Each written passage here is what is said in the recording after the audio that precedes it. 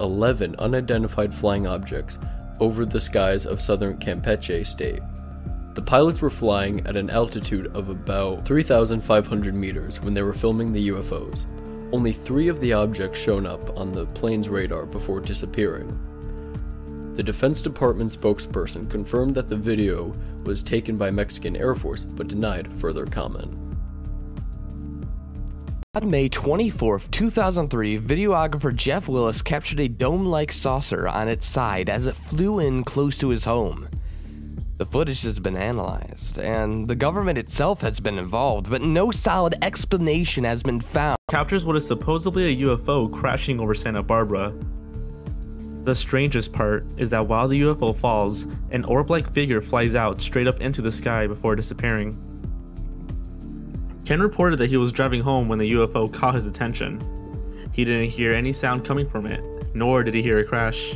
Only broke. The satellite drifts 100 miles away and seemingly attracts some company. Skeptics claim that the UFO can be anything from nearby comets or space debris. Some even believe that it's all just underwater footage. The same astronaut team captures a circle of what appears to be UFOs, and then one glowing in the center. As these UFOs reach their positions in the circle, they light up, showing incredible intelligence.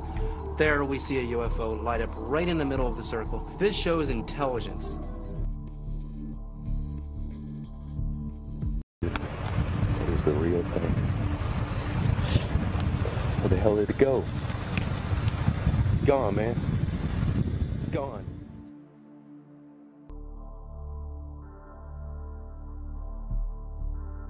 The Yenny Kent sighting.